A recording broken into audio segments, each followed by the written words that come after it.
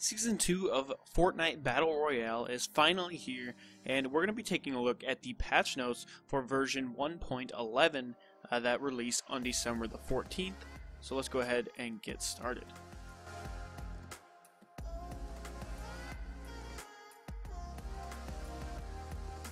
What is going on, guys? BSD Speer here, back with another Fortnite Battle Royale video. So if you guys are like me, you've been enjoying Fortnite. As you guys know, I'm fairly new to the game. I've only played it for a couple of weeks now, but I'm definitely seeing myself improve and get better at the game, and I'm hoping to dive in with these patch notes so I can really see what they're tweaking and changing, so I'll be ready for that in the future. So like I said, Season 2 starts today with the version 1.11, and we're going to be quickly going over the patch notes. There's a lot of stuff here, so let's go ahead and get started. Alright, so first up with the highlights, the Season 2 of Battle Royale begins on December the 14th. The Season Store is going to be replaced with the Season 2 Battle Pass. Now basically the Battle Pass, they said that it's basically a quicker way to get all of your cosmetic items. I believe you can earn items in-game, but it will take quite a bit of gameplay to unlock these items. So if you buy the Battle Pass, you can get all these items right away, including cosmetic, armor suits, pickaxes probably, and emotes as well they showcased. So it's definitely pretty cool. It also says get in the holiday spirit. Update includes the limited time Snowball grenade launcher, a festive battle bus, and other gifts waiting for you around the island.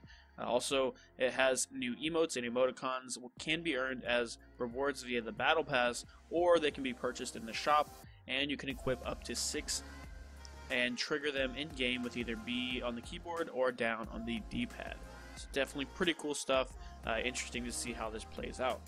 Alright, now moving on to the gameplay fixes or changes they're making. Compete in solos or with friends to complete the 2 new daily quests. So there are 2 new daily quests. There's top 50 solo and there's top 12 in squads. They also updated a few daily quests such as search chests. The amount changed from 5 to 7. Search ammo boxes changed from 10 to 7. Pistol eliminations changed from 3 to 2. And anyone already on these quests will have their progress reset. They also added support for 21:9 displays and any ultra wide resolutions. They added animations for sliding down cliff sides, which is pretty interesting. Added animations to turn head to reticle while sprinting diagonal, and the Combat Pro controller configuration will now be the default configuration for new players. Alright, so moving on to the bug fixes that they did change. They fixed an issue that caused actual damage dealt to not match up with the damage numbers on screen. Floating damage numbers would sometimes be 1 digit higher than the actual damage dealt due to rounding issues. Chests no longer appear unopened at a distance when they have already been looted. Fixed an issue that prevented players from picking up items that overlapped looted chests and ammo crates, because that was getting kind of annoying. Build mode blueprints are now hidden after using a launch pad and while DBNO. Fixed an issue that prevented players from taking fall damage if they had 1 HP remaining. Fixed a broken animation that occurred while switching between certain equip times. Fixed the Renegade Raider outfit's head so it doesn't clip through the helmet anymore. Character models now animate properly when rotating in place. Fixed an issue that allowed players to search items like bushes and furniture, causing them to wiggle and play an audio cue. These types of items are now only searchable in the Save the World co-op mode, and they also reduced aim assist, prioritizing DBNO players. Alright, so moving on to the weapons section of the patch notes, we have when throwing grenades, a trajectory will now be visible that previews the arc the grenade will follow, so that's actually really helpful. Rename some weapons for consistency. Assault rifle scope is now assault rifle with scope. Assault rifle burst is now burst assault rifle. Submachine gun suppressor is now suppressed submachine gun. Legendary assault rifle drop rate decreased by 25% in floor loot and chests. Drop rate from supply drops will be unchanged. They reduced the pump shotgun shot queuing time, reduced it from 0.4 to 0.2 seconds.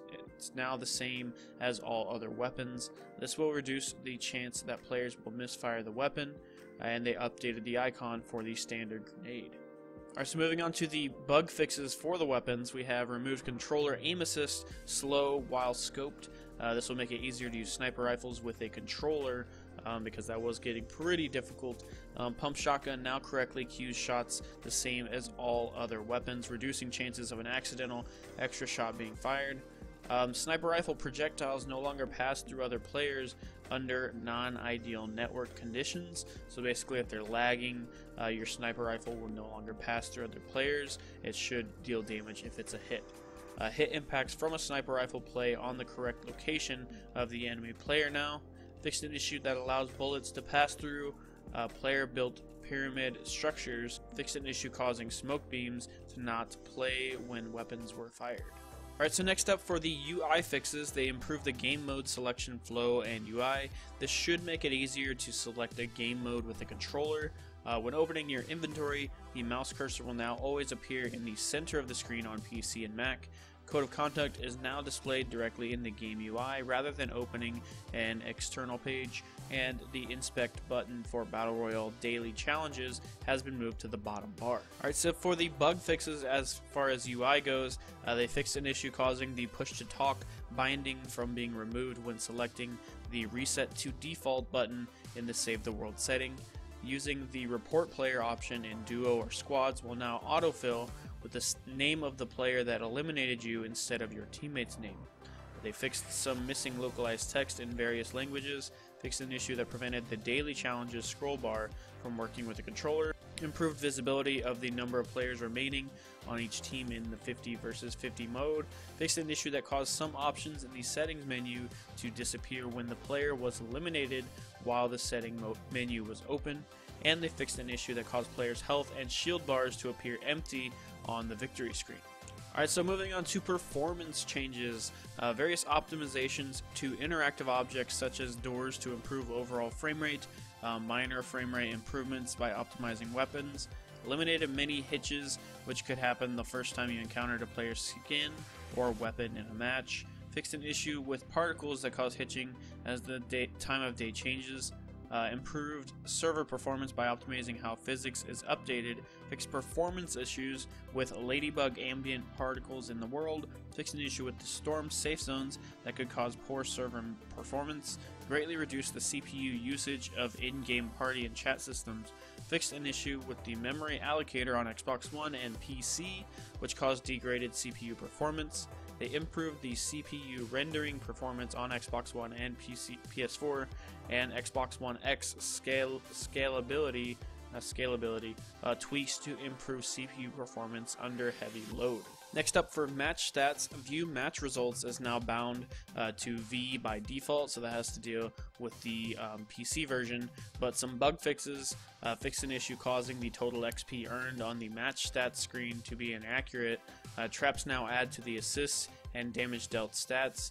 Fixed an issue that incorrectly gave an assist credit to a player for simply hitting another player with a pickaxe before being eliminated. Total headshots is now equal to the number of headshots achieved instead of the amount of headshot damage that the player dealt. Fixed an issue that caused the damage taken stat to be less than 100 after being eliminated. Shots fired during the warm-up zone no longer affect the player's accuracy stat. Fixed an issue that incorrectly awarded the first kill XP bonus to every player that got an elimination during the match, and projectile weapons will now add to the accuracy hits and critical hits stats. And finally, for the social aspect of the patch notes, they added the ability to invite players to your party through Discord on PC, added full voice chat support to the Mac, and enabled Twitch login support for Battle Royale. And some fixes as far as social goes, they fixed an issue preventing players from connecting to the friends only leaderboards and fixed a crash related to the voice chat feature. So overall, a lot of changes are being made on Fortnite Battle Royale. A lot of tweaking, a lot of tuning, a little bit of nerfs here and there, but a lot of bug fixes, which is definitely a good thing. Definitely really enjoying this game, and I'm looking forward to this Season 2 Battle Pass, seeing what more you can do with it, as well as the holiday-themed weapons and armor sets, or I guess costumes, not really armor sets. But overall, it's going to be a lot of fun playing some more Fortnite Battle Royale. So, as always, guys, if you guys enjoyed this video, if it helped you out at all, be sure to smack that like button. It really helps this channel grow. Subscribe to the channel if you're new here for more Fortnite news updates and Fortnite funny moments and videos such as that. And I'll see you guys in the next one. I'm BSD Speer. and I'm out. Thanks for watching.